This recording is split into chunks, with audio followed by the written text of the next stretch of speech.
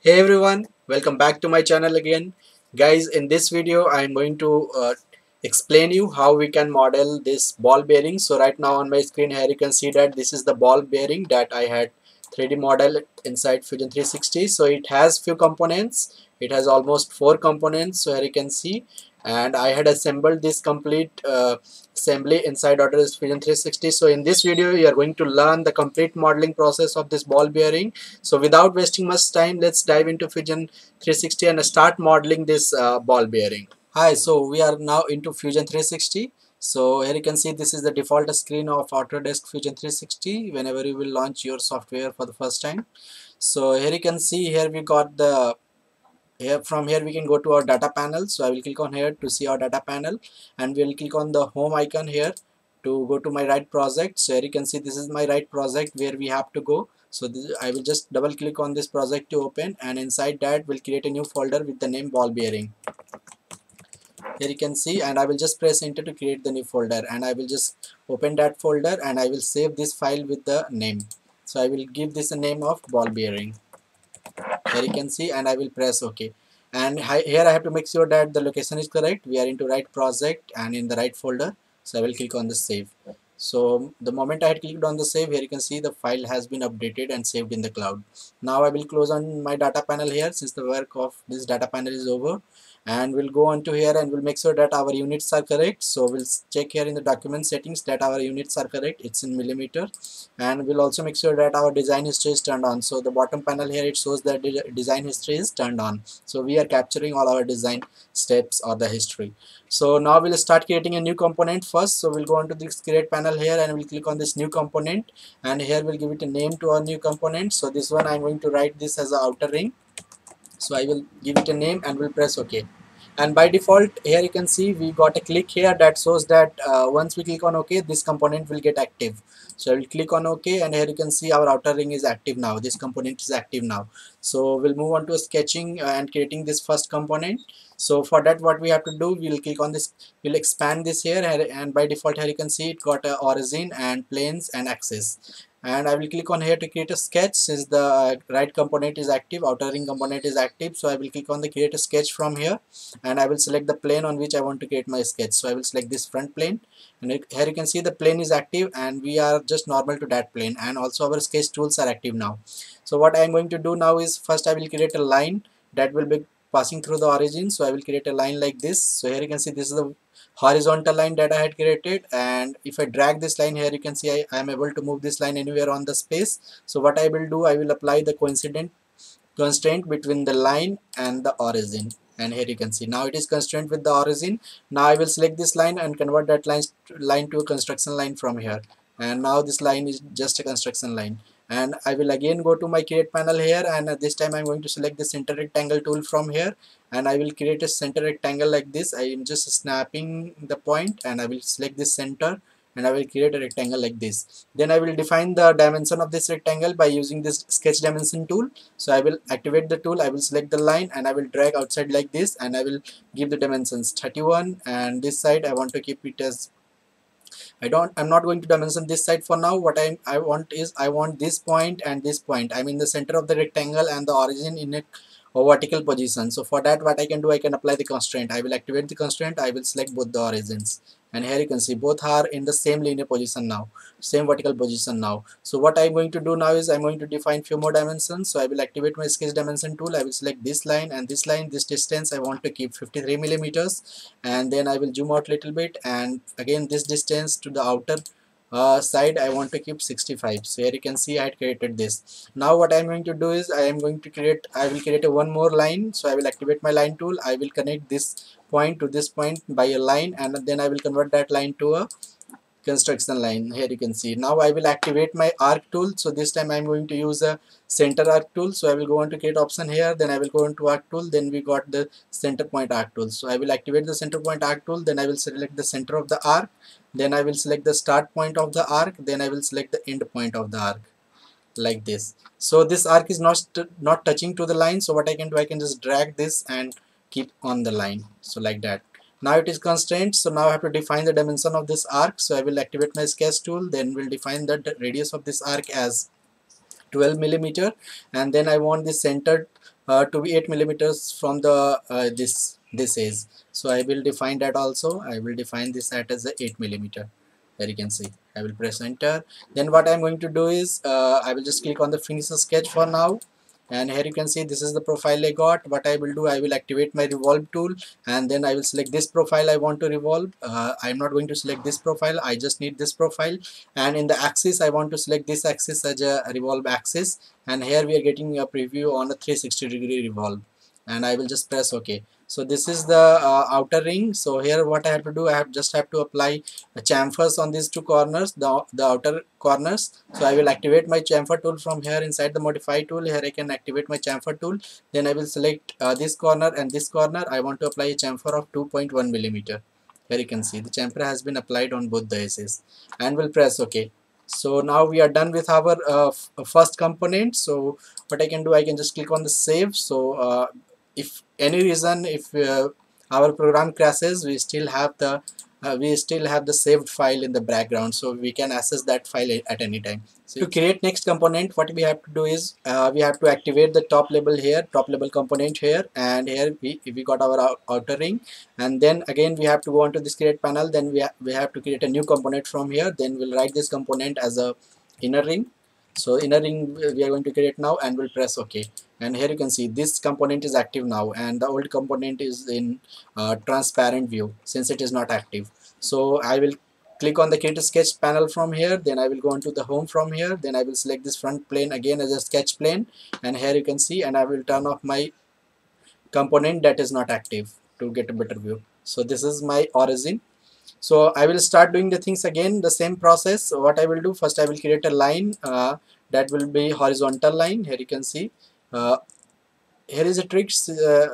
Here is one problem. Here I can see that by accidentally I had created two lines here. Here you can see if I am hovering over the line, I am getting two lines. So what I will do, I will select one line and press delete on my keyboard to delete that piece of line, and now I have just single line. What I will do, apply the same constraint, this coincident constraint between the line and the origin. So it is now matching to the origin, passing through the origin, and here you can see it is not horizontally constrained now. So what I can do, I can select the line and I will apply this horizontal constraint. So line is horizontal now, and now what I will do, I will convert that line to construction line. We don't have to worry about the length of the line because that is independent, it's not of the use for now. So what I will do next, I'm going to create a rectangle, center rectangle from here. Then I will create a rectangle like this, and I will start defining the dimension of this rectangle.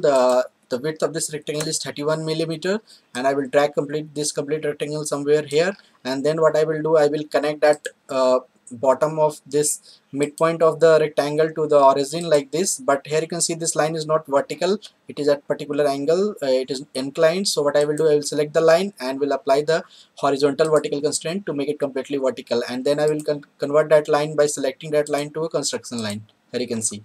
So this is how we can do. And next we have to define few more dimension, that is from the top of the edge from this line is 37 millimeter, then the bottom of the edge from this line is 25 millimeter, and we also have to define few more things, like we have to create a arc. So we will go on to the arc tool, we'll activate the center point arc tool, and then we'll select the center and then the start point of the arc and the end point of the arc. Here you can see the start arc end point of the arc is not touching to the line, so I will simply drag and make sure that it is touching the line. Here you can see. And next thing that we have to do is we have to make sure that this point and this point are on same vertical orientation. So after selecting both the points, by pressing shift on my keyboard, I am able to select both the points. Then I will apply this constraint.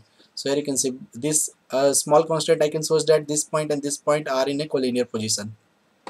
Now I will define the center distance of this point from this edge. So this one I want to keep it as a 8 millimeter, and the radius of the arc we want to keep it as a 12 millimeter. So we'll define the radius as well. So here you can see this is the arc we got. Now we have to apply a fillets on these 2 points. So we'll click on we'll go on to here create panel, and from here we will able to find our fillet tool. Oh no, it's in modify here. So I will activate my fillet tool from here. Then I will select the these lines between which I want to apply fillet. So I will select all the two corners and will give it a fillet of 2.1 millimeter and will press enter.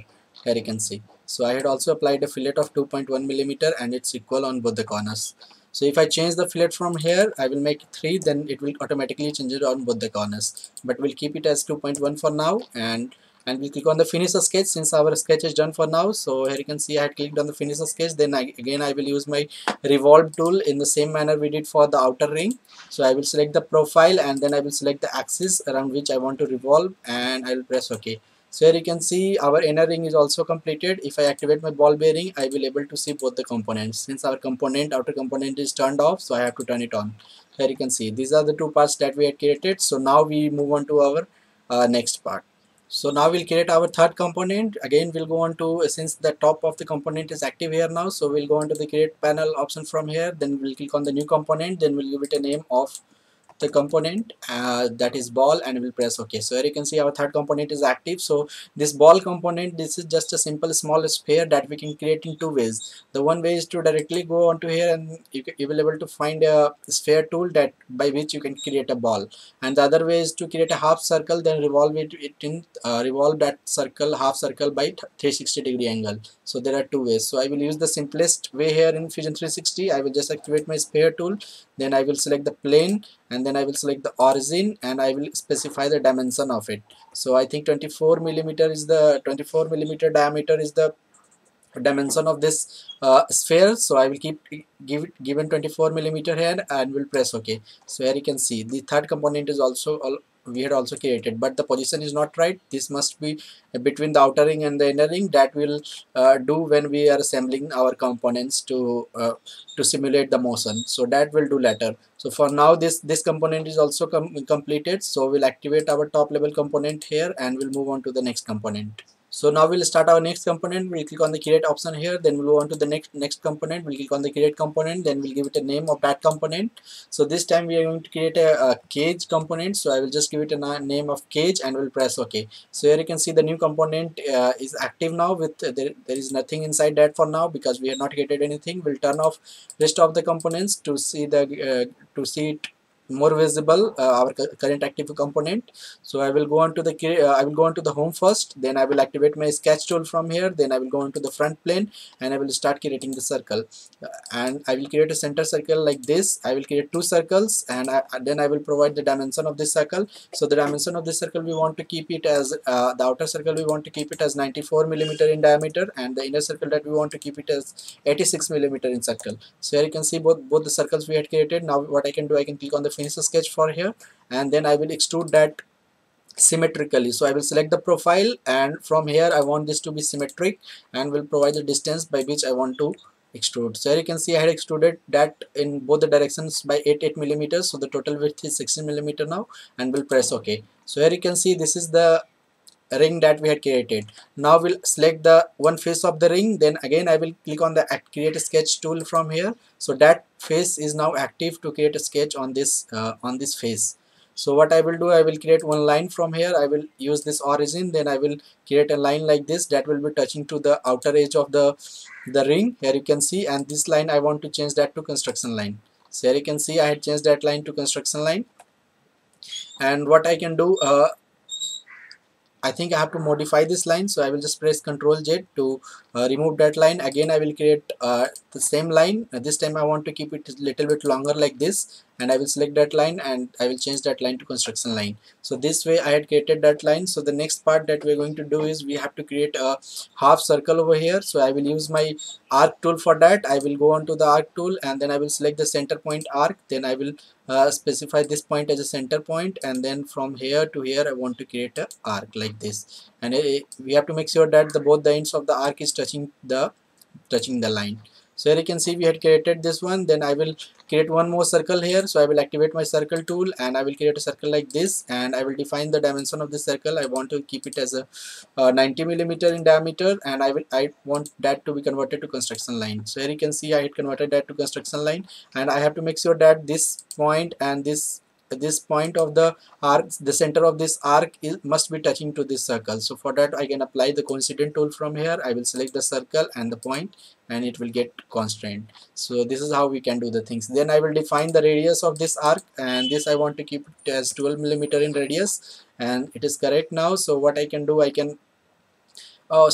don't want this to be construction line. I made it that this line constructs as a construction line because of mistakes. So I will again deselect it to bring it back to the normal line. Here you can see. Now I will click on the finish the sketch from here. Then I want to revolve this complete profile around this axis by 360 degrees. So I will use my revolve tool from here. Then I will select the profiles, and these are the profiles that I want to revolve. Then I will select the axis of revolution as this line. So this will make a cut on this ring. Here you can see. So this is how we want to keep, and I will press OK. So here you can see we got a cut of our profile here. Now I'm going to apply a fillets on the corners. So I will activate my fillet tool from here. So I will apply fillet on these two corners of 2.1 millimeter. And here you can see this is how we got our profiles. So the next thing is that we want to get this cut patterned on the whole ring by 8 number of times. For that, what we can do, I can just press shift on my keyboard and I will select the last two features, and then I will go on to the create option here. Then I will go on to the pattern and I will activate my circular pattern tool, and I will select the axis. So I'm going to select this axis, I mean this green axis as a axis of rotation. So here you can see we are getting the preview, and the quantity we want to change that to 8 number of times. So here you can see this is how we are getting the preview, and once we press OK, so this is what we got. Here you can see. So this is what we expected to do. Now we'll activate our cell tool. So here is our cell tool. So I will activate the cell tool and I will select all the three profiles, these three profiles. Here you can see. So I had selected all the three profiles. I had just not selected this front face profile, and I will give it a thickness of 1.5 millimeter. And here you can see this is what we are getting. So this is our shape, and then last thing left is that we have to create holes on these portions. So what I can do, I can just go on to the front view. Then I will activate my create a sketch tool from here. Then I will select this profile plane as a sketch plane. So I had activated that. Now what I will do, I will create one more circle from here. So I will just create a circle like this, and this circle I will change that to a construction line from here, and I will define that the diameter of this circle. So this one I want to keep it as 90 millimeter.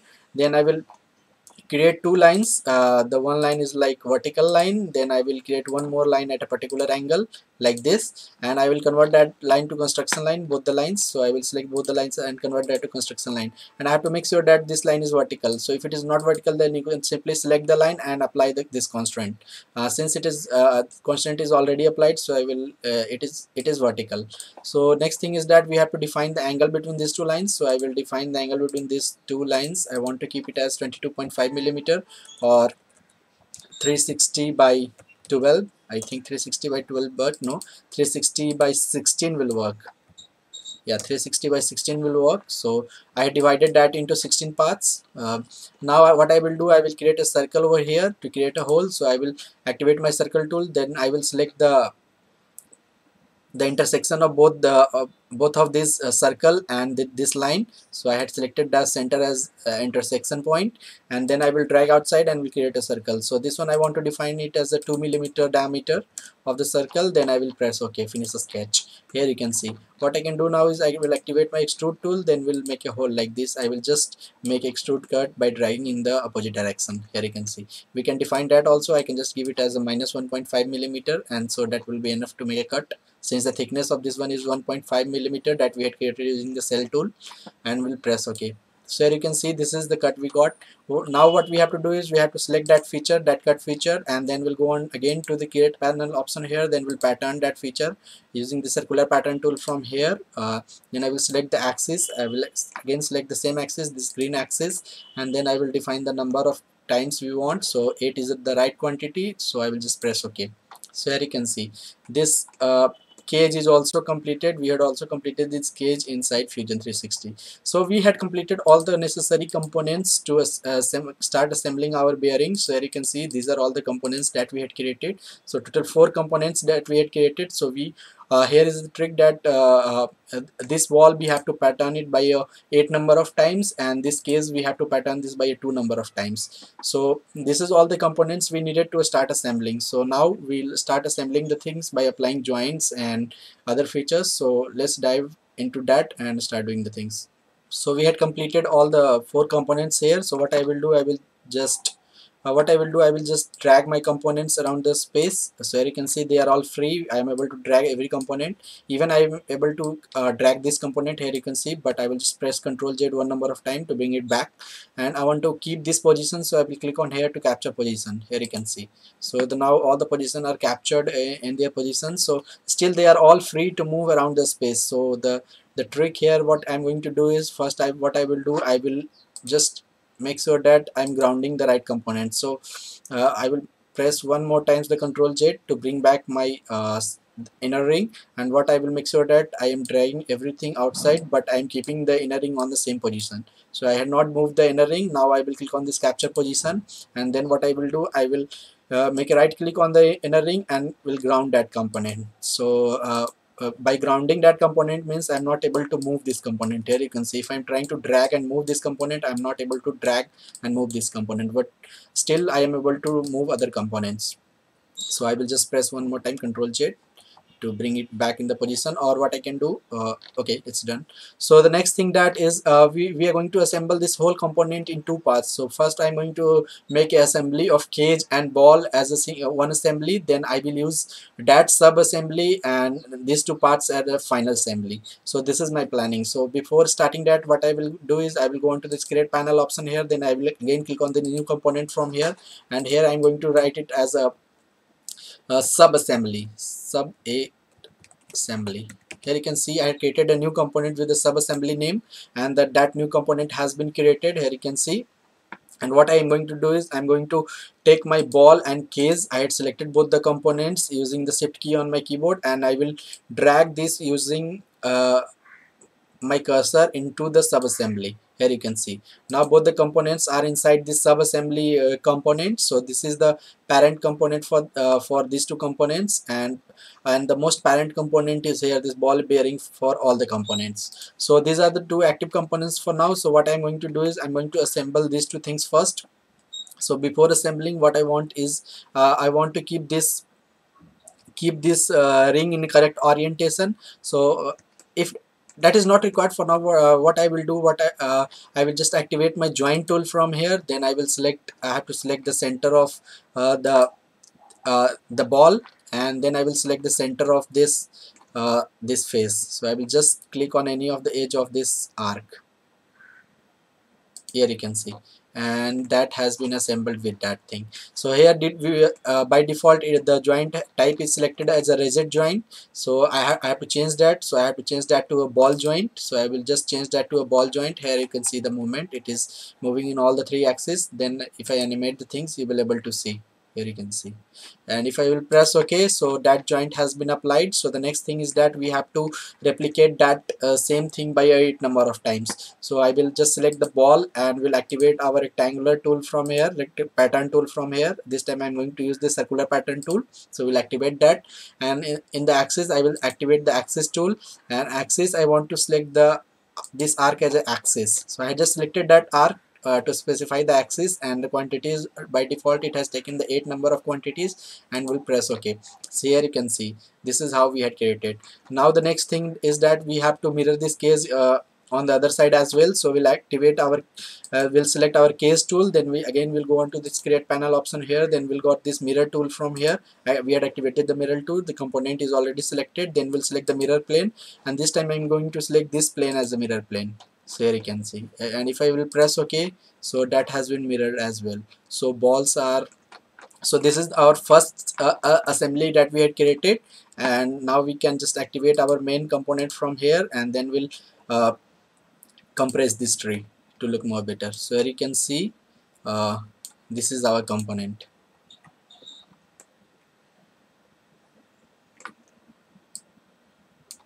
Oh, one thing we had missed, we again have to activate our sub assembly feature, and what we have to do is we have to go on to the joint option here. Here you will able to find the rigid group. So we have to make sure that every component in this sub assembly is a rigid group. So what it will do, it will make sure that the things are not moving. So I will keep selecting all the components as a rigid group, and I will select all the components Here you can see I had selected all the components. I will just press yes here, and then I will press OK. So now they will all work as a rigid group.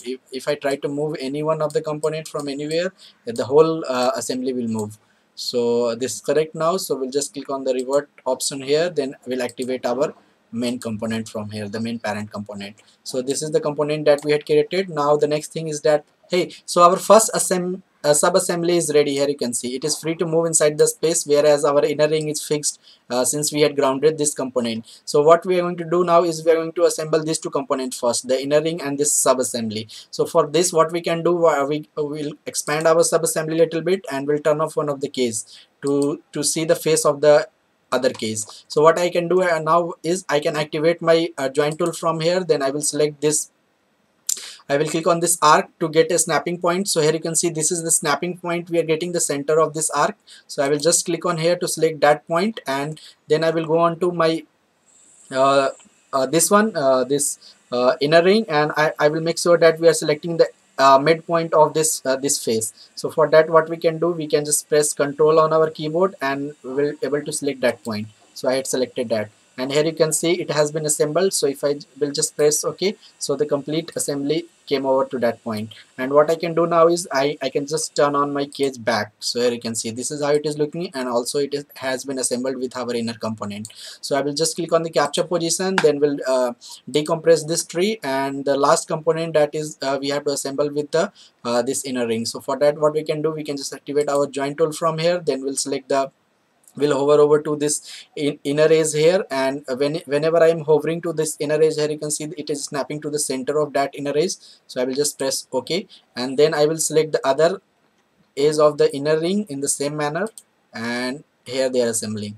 And now I want to keep the motion as a revolute, and axis is good. So if I turn on the animation, so here you can see it is rotating correctly. So I will just press OK. So here you can see here is our assembly, and if I try to rotate the things, here you can see we are able to rotate the things. So we are also able to simulate our motion here. And the thing, if you want the things to look more good or more better, so there is a feature called component color cycling, component color cycling toggle. So you can just turn on this tool from here, and all the components will get assigned with a different color for more better view. So here you can see. And if I will just turn off my joint projects from here, only the joint icons that we are able to see will get invisible, but joints will still be active. So here you can see we are able to move our component like this. So I'm able to move this component as well, but here you can see it's all good. So this is how you can model your bearing inside Fusion 360, and you can apply different colors on the different components. You can joint your components using different kind of joints. And so there was only trick of this sub assembly that I showed you in this video. So I hope you guys had enjoyed watching this video. This is a little longer video because there were few components here. So if you had liked the content, then I will strongly request you to please subscribe to my channel, and don't forget to share with your friends, because uh, I'm putting lots of effort in creating these contents, and I want that these contents to reach more number of people. So thank you guys, thank you so much for watching and appreciating me, because I had also made a complete playlist on a paper cutter knife in the last week, so that I'm getting good response over that playlist. So if you had not watched that, just go and watch. You will able to find the link below in the description below. So thank you guys, thanks for watching, thanks for coming, thank you.